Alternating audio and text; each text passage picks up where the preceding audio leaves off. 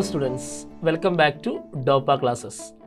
നമ്മൾ ഇന്ന് +1 ഇംപ്രൂവ്മെന്റ് സീരീസിലെ മാത്തമാറ്റിക്സിലെ അടുത്ത ചാപ്റ്റർ ആണ് പെർമ്യൂട്ടേഷൻസ് ആൻഡ് കോമ്പിനേഷൻസ്. ഓക്കെ, വളരെ ഇൻട്രസ്റ്റിംഗ് ആയിട്ടുള്ള ടോപ്പിക്കാണ് പെർമ്യൂട്ടേഷൻസ് ആൻഡ് കോമ്പിനേഷൻസ്.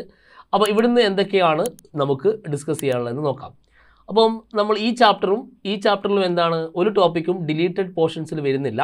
ഇതിൽ നമ്മുടെ ടെക്സ്റ്റ് ബുക്കിലുള്ള NCERT ബുക്കിലുള്ള എല്ലാ ടോപ്പിക്കുകളും നമ്മുടെ സിലബസിൽ ഇൻക്ലൂഡഡ് ആണ്. അപ്പോൾ ഇവിടുന്ന് ഏതൊരു സെക്ഷനിൽ നിന്ന് വേണമെങ്കിലും ക്വസ്റ്റ്യൻസ് നമുക്ക് എക്സ്പെക്റ്റ് ചെയ്യാം. ഓക്കെ, അപ്പോൾ ഈ ചാപ്റ്ററിലുള്ള ഇമ്പോർട്ടൻ്റ് ആയിട്ടുള്ള പോയിന്റുകൾ എന്തെന്നാണെന്ന് നമ്മൾ ഇന്ന് ഡിസ്കസ് ചെയ്യാൻ പോകുന്നത്. അപ്പോൾ ആദ്യത്തെ ടോപ്പിക് എന്ന് പറയുന്നത് ഫണ്ടമെൻ്റൽ പ്രിൻസിപ്പിൾ ഓഫ് കൗണ്ടിങ് അല്ലേ.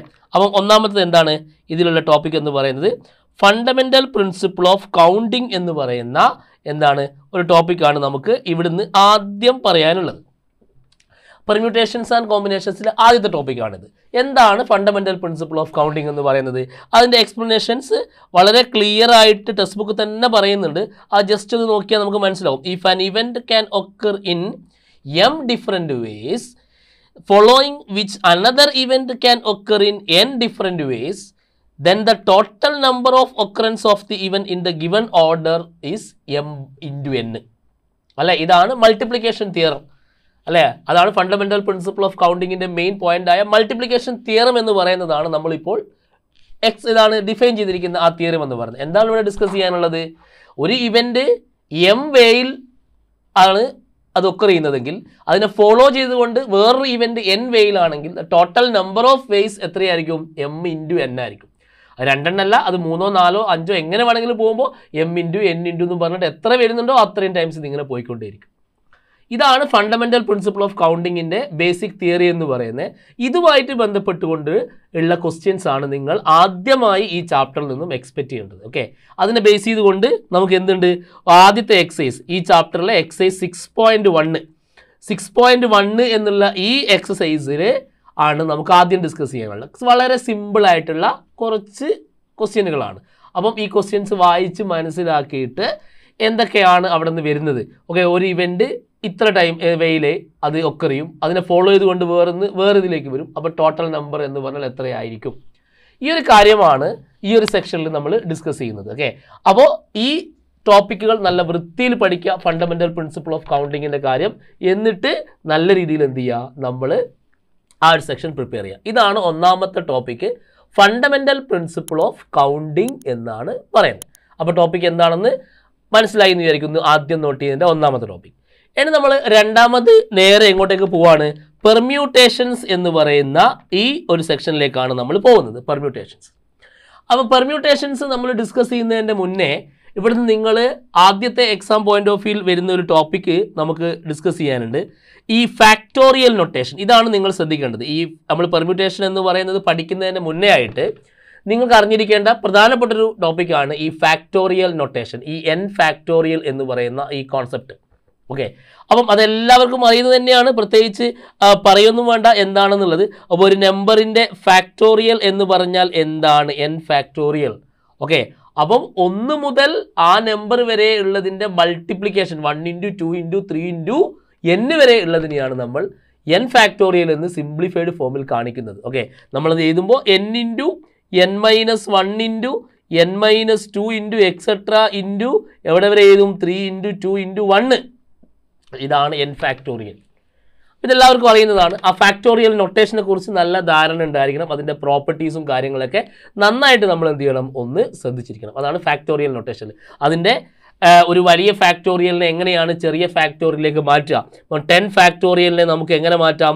10 into 9 ഫാക്ടോറിയൽ എന്ന് മാറ്റി എഴുതാൻ പറ്റും. അല്ലെങ്കിൽ 10 into 9 into 8 ഫാക്ടോറിയലിലേക്ക് മാറ്റി എഴുതാൻ പറ്റും. നമ്മുടെ ആവശ്യത്തിനനുസരിച്ച് കൊണ്ട് ഒരു വലിയ ഫാക്ടോറിയൽ ടേമിനെ അതിൻ്റെ ചെറിയ ടേമിലേക്ക് എങ്ങനെ മാറ്റാം എന്നുള്ള കാര്യങ്ങളൊക്കെ ഇവിടെ നിങ്ങൾ നോട്ട് ചെയ്ത് പഠിക്കണം. ഈ ഭാഗത്തുനിന്ന് ഈ ഫാക്ടോറിയൽ നൊട്ടേഷനുമായിട്ട് ബന്ധപ്പെട്ടുകൊണ്ടുള്ള ഒരു ക്വസ്റ്റ്യൻസ് നന്നായിട്ട് നിങ്ങൾക്ക് എക്സ്പെക്ട് ചെയ്യുന്നതാണ്. ക്വസ്റ്റ്യൻസ് ലൈക്ക് ഇതുപോലെ, ഇപ്പം find the value of X എന്നൊക്കെ പറഞ്ഞിട്ട് നമ്മുടെ ബുക്കിലുള്ളൊരു ക്വസ്റ്റ്യൻ ആണ് 1/8 factorial plus 1/9 factorial is equal to x/10 factorial ആണെങ്കിൽ എക്സിൻ്റെ വാല്യൂ കണ്ടുപിടിക്കുക. ഈ മോഡൽ ക്വസ്റ്റ്യൻസ് ഒക്കെ ഫാക്ടോറിയൽ നൊട്ടേഷൻസിൻ്റെ ഭാഗത്ത് നിന്നും എക്സ്പെക്റ്റ് ചെയ്യാവുന്ന ക്വസ്റ്റ്യനുകൾ പെട്ടതാണ്. അപ്പം ആ ക്വസ്റ്റ്യൻസും നിങ്ങളൊന്ന് ശ്രദ്ധിച്ച് ചെയ്ത് പഠിക്കേണ്ടതാണ്. ഓക്കെ, അപ്പോൾ ഫാക്ടോറിയൽ നൊട്ടേഷൻ ആണ് അടുത്തതായിട്ട് നിങ്ങൾ ഇവിടുന്ന് ശ്രദ്ധിക്കേണ്ട ഒരു പോയിന്റ് എന്ന് പറയുന്നത്. അപ്പോൾ ഈ സെക്ഷൻസ് നന്നായിട്ട് പ്രിപ്പയർ ചെയ്യാം. ഇനി നമുക്ക് എന്ത് ചെയ്യാം, ഈ പെർമ്യൂട്ടേഷൻസ് എന്ന് പറയുന്ന നമ്മുടെ പ്രധാനപ്പെട്ട ടോപ്പിക്കിലേക്ക് പോകാം. ഒന്നാമത്തെ മെയിൻ ടോപ്പിക്കാണ്. അപ്പോൾ ഫണ്ടമെന്റൽ പ്രിൻസിപ്പിൾ ഓഫ് കൗണ്ടിങ്ങും പറഞ്ഞു, നമ്മൾ ഫാക്ടോറിയൽ നൊട്ടേഷനും പറഞ്ഞു. അടുത്തതാണ് എന്ത്, പെർമ്യൂട്ടേഷൻസ് എന്ന് പറയുന്ന പോയിന്റ്. എന്താണ് പെർമ്യൂട്ടേഷൻസ് എന്ന് പറയുന്ന പോയിന്റിൽ ഇവിടെ നമ്മൾ ഡിസ്കസ് ചെയ്യുന്നത് ആക്ച്വലി 3 ഫോർമുലകളാണ്. ഓക്കെ, ശ്രദ്ധിച്ചിരിക്കുക. പെർമ്യൂട്ടേഷൻ എന്ന് പറയുന്ന സെക്ഷനിൽ നമ്മൾ ഡിസ്കസ് ചെയ്യുന്നത് എന്തൊക്കെയാണ്, 3 ഇമ്പോർട്ടൻ്റ് ആയിട്ടുള്ള കാര്യങ്ങളാണ്. ഒന്നാമത്തെ കാര്യം എന്ന് പറയുന്നത് എന്താണ്, permutation when all the object R ഡിസ്റ്റിങ്ക്ട്സ്. Okay, all the objects R എന്താണ്, objects R distinct. Okay, distinct without repetition. അതാണ് ശ്രദ്ധിക്കേണ്ടത് അല്ലേ, വിത്തൗട്ട് റിപ്പീറ്റേഷൻ. വിത്തൗട്ട് റിപ്പീറ്റേഷൻ ആണ് നമ്മൾ ശ്രദ്ധിക്കേണ്ട കാര്യം. ഇതാണ് ഒന്നാമത്തത്. ഇത് കണ്ടുപിടിക്കാൻ, അതായത് നമ്മൾ തന്നിരിക്കുന്ന ഒബ്ജക്റ്റുകളൊക്കെ എങ്ങനെയായിരിക്കും, ഡിസ്റ്റിങ്ക്ട് ആയിരിക്കും. അതിൻ്റെ അറേഞ്ച്മെൻ്റ് ആണ് നമ്മൾ പെർമ്യൂട്ടേഷൻ എന്ന് പറയുന്നത്.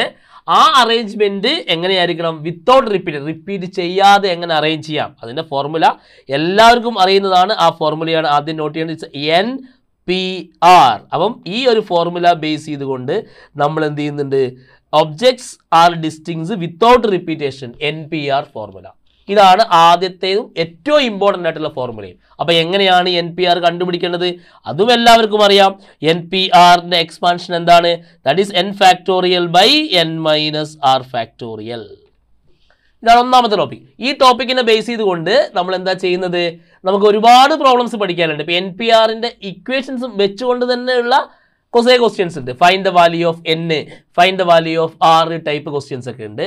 അതുകൂടാതെ അത് നന്നായിട്ട് നിങ്ങൾ പ്രിപ്പയർ ചെയ്യണം. അതുകൂടാതെ നമ്മളെ പെർമ്യൂട്ടേഷൻസിൻ്റെ ഡയറക്റ്റ് ക്വസ്റ്റ്യൻസും നമുക്ക് വരാറുണ്ട്. ഓക്കെ, അപ്പോൾ ഇതാണ് ഒന്നാമത്തെ ടോപ്പിക് എന്ന് പറയുന്നത്. രണ്ടാമത്തെ പോയിന്റ് എന്താണ്, രണ്ടാമത്തതും സെയിം തന്നെ. എന്താണ്, ഡിസ്റ്റിങ്ക്ട് ഒബ്ജക്റ്റ്. എന്താണ്, ഡിസ്റ്റിങ്ക്ട് ഒബ്ജക്റ്റ് വിത്ത് റിപ്പീറ്റേഷൻ. അതായത് നേരത്തെ നമ്മൾ പറഞ്ഞത് വിത്തൗട്ട് റിപ്പീറ്റേഷൻ ആണ്. ഇവിടെ എന്താണ്, വിത്ത് റിപ്പീറ്റേഷൻ. വിത്ത് റിപ്പീറ്റേഷൻ ആവുമ്പോൾ ഉള്ള ഫോർമുല ഏതാണ്, ആ ഫോർമുല എന്ന് പറയുന്നത് it is n raise to r. n raise to r ആണ്. വിത്ത് റിപ്പീറ്റേഷൻ എന്ന് പറയുമ്പോൾ അത് n റേസ് ടു r. രണ്ടാമത്തെ ഇക്വേഷൻ ആണ് കാണിച്ചിരിക്കുന്നത്. ഓക്കെ, അപ്പം ടോട്ടൽ നമ്പർ ഓഫ് എന്താണ് ഒബ്ജക്റ്റ് n, അതിൽ നിന്നും 6 എണ്ണം എടുത്തിട്ട് നമ്മൾ അറേഞ്ച് ചെയ്യുമ്പോൾ വിത്ത് റിപ്പീറ്റേഷൻ എന്ന് പറയുന്നത് n റേസ് ടു r. അപ്പോൾ ഈ ഫോർമുലയും നിങ്ങൾ നന്നായിട്ട് പഠിച്ചിട്ട് അതിൻ്റെ എക്സാമ്പിൾസ് ഒക്കെ ചെയ്ത് ക്ലിയർ ചെയ്തിട്ട് പോകണം. രണ്ടാമത്തെ ടോപ്പിക്. മൂന്നാമത്തെ ടോപ്പിക് എന്ന് പറയുന്നത് ഇവിടുന്ന് നിങ്ങൾ നോട്ട് ചെയ്യേണ്ടത്, മൂന്നാമത്തെ സെക്ഷൻ എന്താണ്, not A distinct object. Not A distinct object ആണ് അടുത്ത നിങ്ങൾ ശ്രദ്ധിക്കേണ്ട ഒരു പോയിന്റ്. അതായത് നമുക്ക് തന്നിരിക്കുന്ന ഒബ്ജക്റ്റുകൾ എന്നതൊക്കെ ഒരേപോലെ, സെയിം കൈൻഡ്, അതാണ് ആ വേർഡ്, സെയിം കൈൻഡ്, ഒരേപോലെയുള്ള കുറച്ച് എലമെൻസുകൾ ഉണ്ടായിരിക്കും. അങ്ങനെ വന്നാൽ നമ്മൾ എന്ത് ചെയ്യും, അതിനുവേണ്ടി നമ്മൾ പഠിച്ചിരിക്കുന്ന ഇക്വേഷനാണ് ഇത്, n ഫാക്ടോറിയൽ ബൈ എന്താണ്, ഒരേപോലെയുള്ളത് ഒരു എലമെൻറ്റ് P1 ടൈംസ് ഉണ്ടെങ്കിൽ P1 ഫാക്ടോറിയൽ, P2 ടൈംസ് ഉണ്ടെങ്കിൽ P2 ഫാക്ടോറിയൽ എക്സെട്ര. ഒരു Pn ടൈംസ് ഉള്ള വേറെ ഉണ്ടെങ്കിൽ അത് Pn ഫാക്ടോറിയൽ. ഓക്കെ, ഈ ഒരു ഇക്വേഷനാണ് മൂന്നാമത്തേതായിട്ട് നമുക്ക് പറയാനുള്ളത്. ഓക്കെ, ഇങ്ങനെ 3 ടോപ്പിക്കുകളാണ് പെർമ്യൂട്ടേഷൻ്റെ ഭാഗത്ത് നിന്ന് നമുക്ക് പഠിക്കാനുള്ളത്. ഈ 3 ടോപ്പിക്കുകളും ഞാൻ ഈ പറഞ്ഞതുപോലെ ക്ലിയർ ആയിട്ട് പഠിച്ചു കഴിഞ്ഞാൽ ഏതൊക്കെയാണ്, NPR, n raise to r, ഈ മൂന്നാമത്തെ n factorial by P1 factorial, P2 factorial etcetera, Pn factorial. ഈ 3 ടോപ്പിക്കുകളും പെർമ്യൂട്ടേഷൻസിൻ്റെ ഭാഗത്ത് നിന്ന് ക്ലിയർ ആയിട്ട് പഠിച്ച് ഇവിടെ നിന്ന് നിങ്ങൾക്ക് ക്വസ്റ്റ്യൻസ് എക്സ്പെക്ട് ചെയ്യാൻ പറ്റും. പ്രധാനമായും നിങ്ങൾ ശ്രദ്ധിക്കേണ്ടത് വവൽസ്. ഓക്കെ, വവൽസിൻ്റെ ക്വസ്റ്റ്യൻസ് നന്നായിട്ട് ഒന്ന് പ്രാക്ടീസ് ചെയ്യണം. എക്സാമ്പിൾസ് ഒക്കെ നമ്മൾ NCERT ബുക്കിലുണ്ട്. ആ വവൽസിൻ്റെ ക്വസ്റ്റ്യൻസ്, അതേപോലെ തന്നെ letter starting with something, end with something എന്നൊക്കെ പറഞ്ഞിട്ടുള്ള കുറേ ക്വസ്റ്റ്യൻസ് ഒക്കെ ഉണ്ട്. അങ്ങനത്തെ ഡിഫറെൻറ്റ് കൈൻഡ് ഓഫ് ക്വസ്റ്റ്യൻസ് ഒക്കെ നന്നായിട്ട് എന്ത് ചെയ്യുക, പ്രിപ്പയർ ചെയ്യുക. ഓക്കെ, നന്നായിട്ട് ചെയ്ത് നോക്കുക. അപ്പോൾ നിങ്ങൾക്ക് പെർമ്യൂട്ടേഷൻസിൻ്റെ ഒരു ഏകദേശ രൂപം കിട്ടിയിട്ടുണ്ടാവുമെന്ന് വിചാരിക്കുന്നു. എന്തൊക്കെ നിങ്ങൾ നോട്ട് ചെയ്യണം എന്നുള്ളത് ഞാൻ ഈ പറഞ്ഞ 3 ഇക്വേഷൻസും വൃത്തിയിൽ പഠിച്ചിട്ട് എക്സാമിന് പ്രിപ്പയർ ചെയ്യുക. ഓക്കെ, അതാണ് പെർമ്യൂട്ടേഷൻ എന്ന് പറയുന്നത്. ഇനി നമുക്ക് നമ്മൾ ഈ ചാപ്റ്ററിൻ്റെ മൂന്നാമത്തെ ടോപ്പിക്കായ എന്താണത്, കോമ്പിനേഷൻസ്. അടുത്ത സാധനമാണ്. പെർമ്യൂട്ടേഷൻ കഴിഞ്ഞാൽ പിന്നെ നമ്മൾ ഡിസ്കസ് ചെയ്യുന്നതാണ് എന്ത്, കോമ്പിനേഷൻ എന്ന് പറയുന്ന സാധനം. എന്താണ് കോമ്പിനേഷൻസ്? അടുത്ത ടോപ്പിക്കാണ്, ലാസ്റ്റ് ടോപ്പിക്കാണ് കോമ്പിനേഷൻസ് എന്നാണ് നമ്മൾ പറയുന്നത്.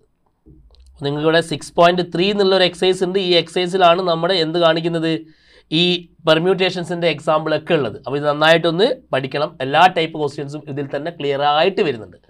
ഇനി നമുക്ക് കോമ്പിനേഷൻസ് എന്ന് പറയുന്ന പോയിന്റിലേക്ക് പോകാൻ കൂട്ടില്ലേ. കോമ്പിനേഷൻ ആണ് നമ്മുടെ അടുത്ത മൂന്നാമത്തെ ടോപ്പിക്. അപ്പം ഫണ്ടമെന്റൽ പ്രിൻസിപ്പിൾ ഓഫ് കൗണ്ടിങ് പറഞ്ഞു, ഫാക്ടോറിയൽ നൊട്ടേഷൻസ് പറഞ്ഞു, അതേപോലെ പെർമ്യൂട്ടേഷൻസും നമ്മൾ പറഞ്ഞു, കോമ്പിനേഷൻസും പറഞ്ഞു. കോമ്പിനേഷൻസിൽ എന്താ ഉള്ളത്?